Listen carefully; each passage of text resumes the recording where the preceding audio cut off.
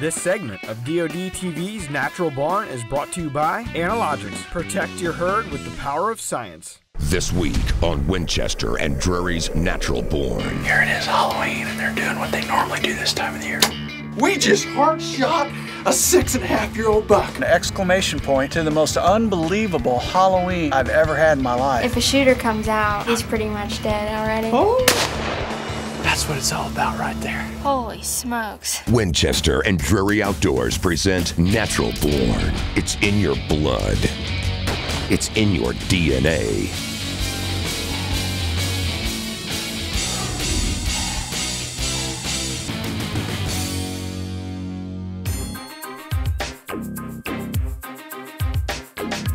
We've been filming for a long time, and I've sat through some pretty slow Octobers, but I have never seen an October like this past season. The big Ram outdoorsman tells me it's 81 degrees, which also tells me it's probably a little too warm to be trying to do what we're doing in early October. We tried everything. We hunted everywhere. Food plots, tree stands, water crossings, water holes.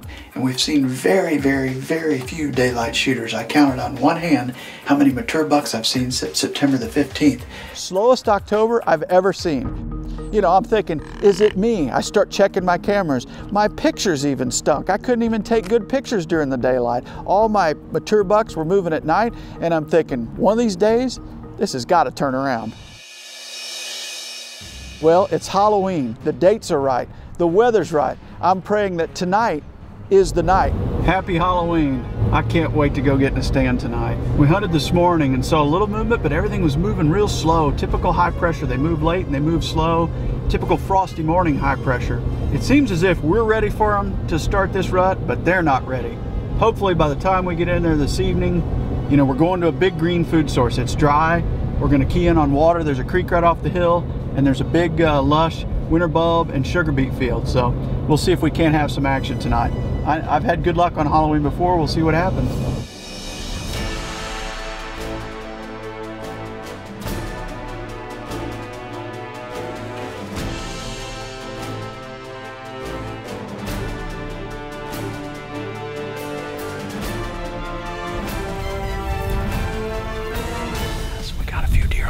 They're already coming out. We're here early, but they're earlier. So we're gonna blow down through this grass and hopefully bump them audibly, and they won't smell us, but they won't see us either.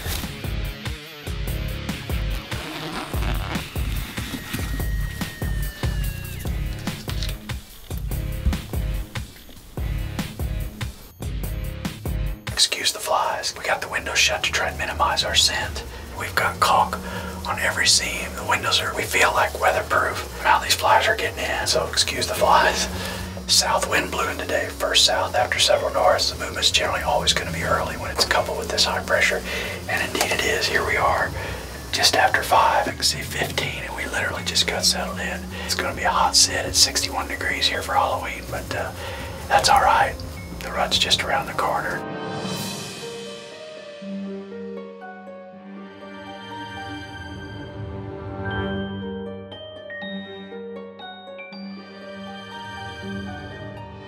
This is unbelievable. We literally have bucks on all sides of this blind right now. That's why we built them like this. In a hexagon farm, you can shoot out of any side.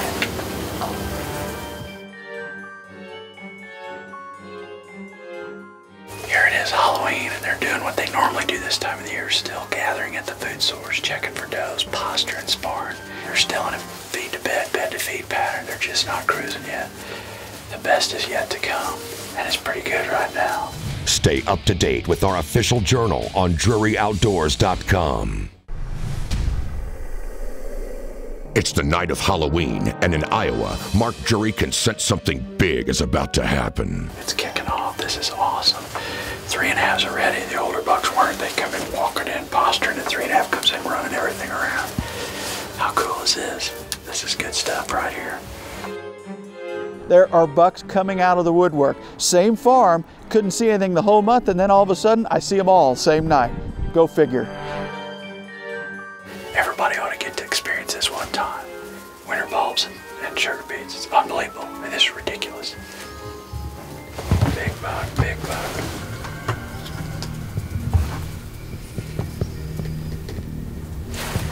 This is it.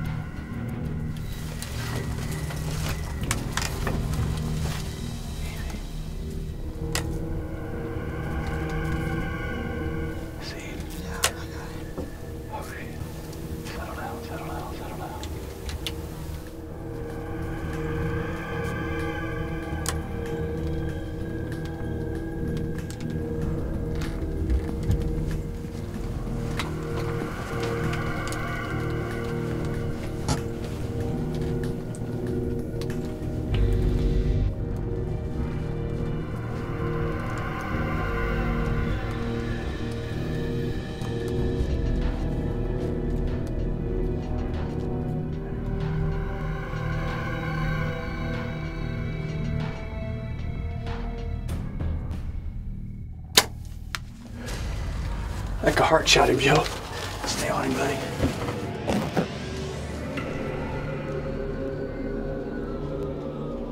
Go down, go down. He is down, baby. We just heart shot a 6.5-year-old buck. We just heart shot a 6.5-year-old buck. It is the night of all nights. It's Halloween. Happy Halloween, everybody. We just did it. He fell right there.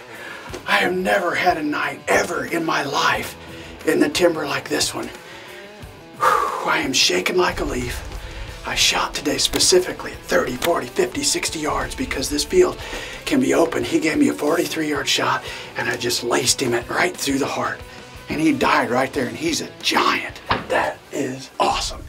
Well, anyone that's been in a box blind knows that they're really made for one person. You add the extra burden, I guess you want to say, of having a cameraman in there, and it can be quite a challenge. But in this case, Mark picked the right spot. He had food, and he had water, and he had a mature deer, and he pulled it off. I think it can be extremely hard, but I think if you're used to it, it can be easy. And obviously, over the years, I've watched Jim Tomey, Mark, and Terry, and all these guys kill giants out of box blinds. The box blind gives you a lot more ability to move and get on deer that are in open areas. Well, box blinds are great for one thing, that's to conceal you as a hunter, but it can also be very difficult and limiting for an archery hunter. You've got to have room to draw your bow, you got to have room to move from window to window, you've got to open windows, close windows.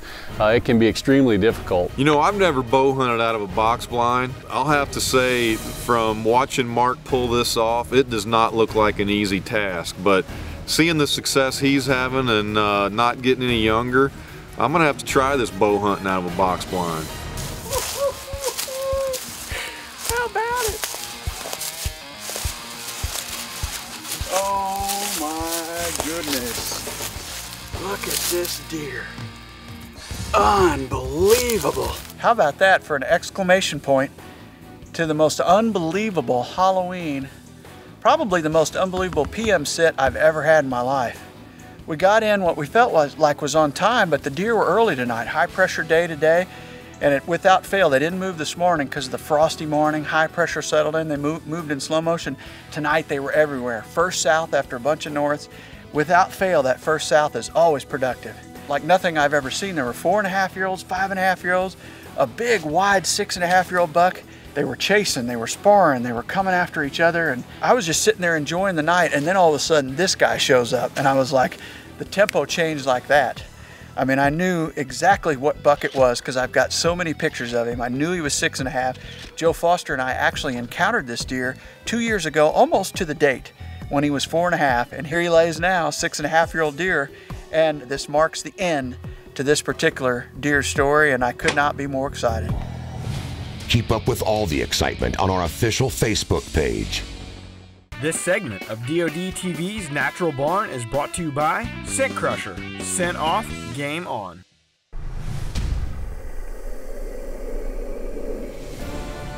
We just heart shot a 6.5-year-old buck. What a way to round out October. I know it's a happy one for me. How do you top that hunt off? I mean, it's the bow hunt of all bow hunts. Well, I've got one person in mind. Well, it was November, and we all know what that means. It was bow season during the rut, so what a perfect time to go to the farm and climb up in a tree with Dad. I had one special place I was kind of saving back for her. It's a place I call Big Cedar Bottom. It's about 4 acres. We put in Last Bite from Biologic, and the pictures I got reinforced why I wanted to go hunt there, especially one buck. I called him -1. He was missing his G1 even in velvet. So mainframe 10, but in reality he's a big 9 point. I believe the deer is 5.5 years old and he's all over Big Cedar Bottom. I couldn't wait to sneak Taylor down into this slice of whitetail heaven. All right, we're in. We got deer on the field already. Big decoy setup. She's higher than me because it's a natural righty shot out of this set. All she's got to do is sit here. That's my shit. Next shot.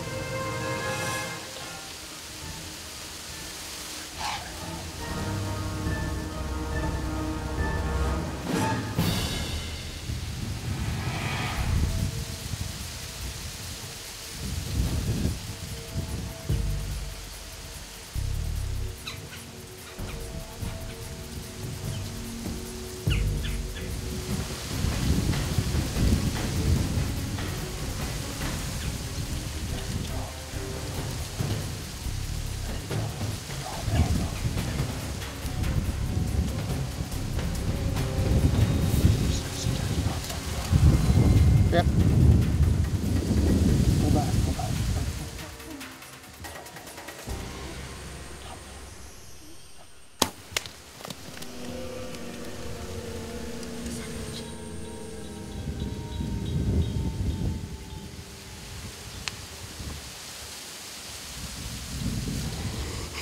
Did I kill him? She looks at me and says, "Did I kill him?" I knew what happened. I've been there before. With those short shafts, with that much sticking out, she hit that shoulder. In a matter of seconds, I went from a high adrenaline rush to depression mode. We slow-moed it over and over in the tree. My dad pointed on the screen, you know, right where I was probably aiming, and literally the deer dropped a substantial amount. Well, as limiting as a camera can be, it's very important, and it's actually a pretty good tool to use after the shot. We use it on every shot we make on an animal just to make sure that we feel comfortable with the kill. Whether it be with a bow or a gun, if you've got that particular shot on film, it can be huge in the successful recovery. It's awesome. I mean, it's like having slow motion replay. A lot of times you think you made a bad shot and you made a good shot. We can go back to the camp, put it up on the big screen TV and watch it over and over again. A lot of times it's hard to even see where your arrow hits the deer. So it's always nice having that video footage to help, you know, make yourself feel more comfortable about it or feel worse about it, unfortunately. I find the shaft about 50 yards down the trail, no penetration, very little blood, 3 or 4 spots. They lead to a scrape. It just made him mad. He went and worked that scrape. So I decided to put a camera out and see if I can get pictures of -1. A few days go by, I check some of my cameras again. -1 is back. He's working scrapes, he's checking that field, he's doing exactly what you would expect a 5.5-year-old buck to be doing on November the 9th and 10th. I was so happy that -1 showed back up. He was alive and he was well. And best thing yet, the Missouri rifle season is right around the corner. Tweet the Drurys at Drury Outdoors. Let us know about your hunts.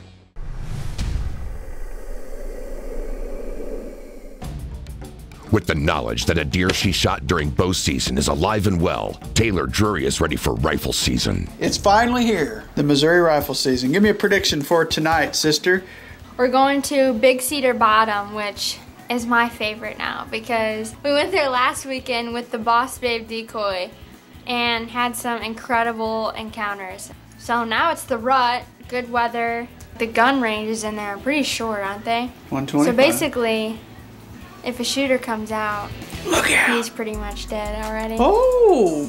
I can't wait to get in there, and I think we're gonna see a lot of deer. 2 keys that make this particular spot golden. 1, put a camera there last year, lots of daylight photos, particularly in the afternoon.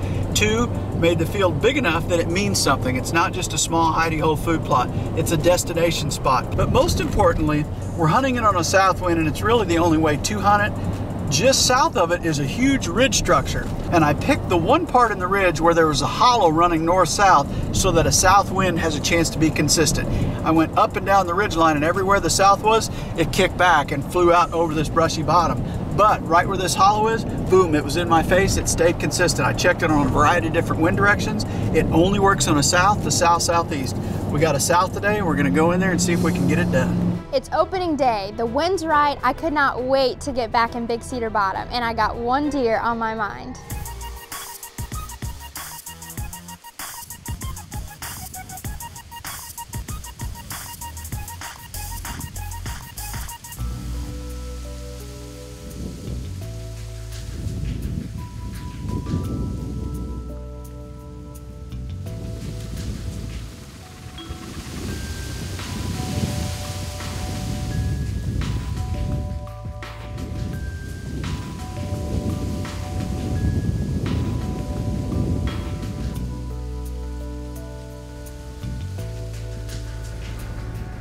So we had been pinned down because of all the deer. It's 5:20 and Dad and I look up and here he comes.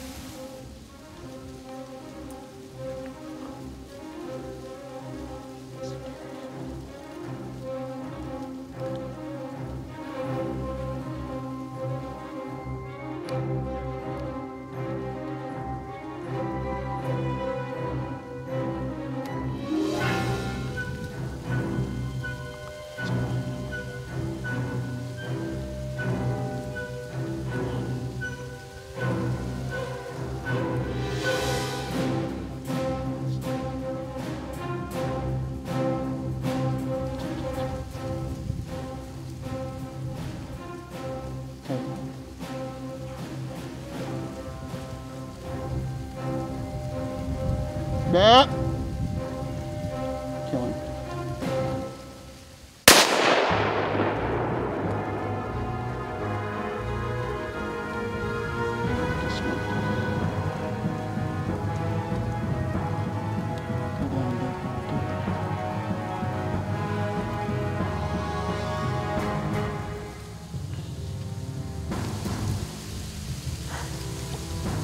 That's the way you do it.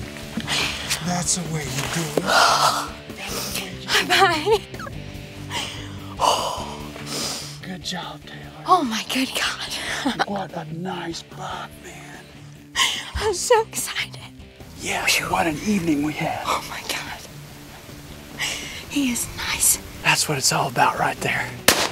For someone to actually get a second shot, that's when things are going your way. You know, typically when you're hunting with a bow and you hit that deer, they are out of there. It's hard enough to get in front of a deer of that quality once. To have it come back around in the same season, a deer that you've already hit, luck is on your side. It is extremely lucky, but I also know how Mark and Taylor hunt their deer on their particular property. They hunt smart, they hunt wise, and that opportunity is deserved. You know, that's rare, because a lot of things could have happened to that deer. But you know, sometimes God puts things your way, and congrats on a great deer, Taylor. Oh my, Taylor. Check it out. Look at that. Holy smokes. What? He's a lot bigger and wider than I thought he was. Congratulations. Well, congratulations, Miss Taylor. Thank you. I look forward to this more than anything else each year, sitting behind that camera, filming you. Tonight was really fun. We encountered this deer last weekend, came into the Boss Babe, didn't quite get it done, but what do you know, who steps back out this weekend? And different story, instead of the PSC Chaos in her hand, we had the old pink Thompson Center, and it was a Missouri opening day to remember. And one thing I always know, when I'm hunting with you, we're not gonna spook any deer, you're gonna make the shot, close the deal, and that's exciting for me. It makes me proud to watch how you handle yourself when we've got deer in tight. Congratulations. Thank you. Next week on Winchester and Drury's Natural Born. What a fantastic hunt, Tad Brown. How about you, Mr. LeVox? How about it, brother? Put it there, buddy. I'm after a deer I call Pickett. We'll see if we can't have some luck with Governor Terry Branstad. We're on a roll here.